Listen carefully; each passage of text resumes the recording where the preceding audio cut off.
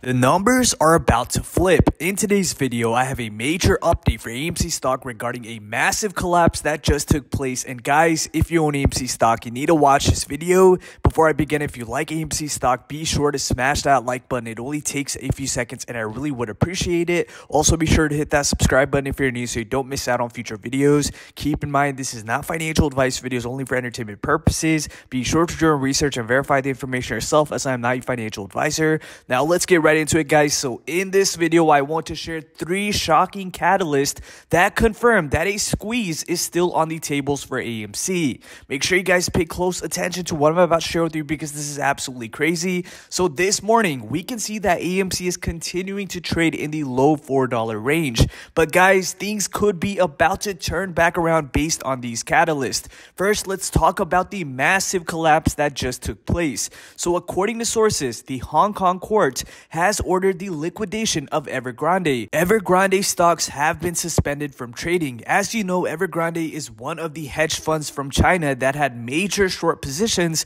in a lot of different stocks. This is a massive victory for the apes. The next catalyst to watch out for is the actual short interest. So as you can see, based on Ortex, we can see that the short interest for AMC has been climbing the past several days.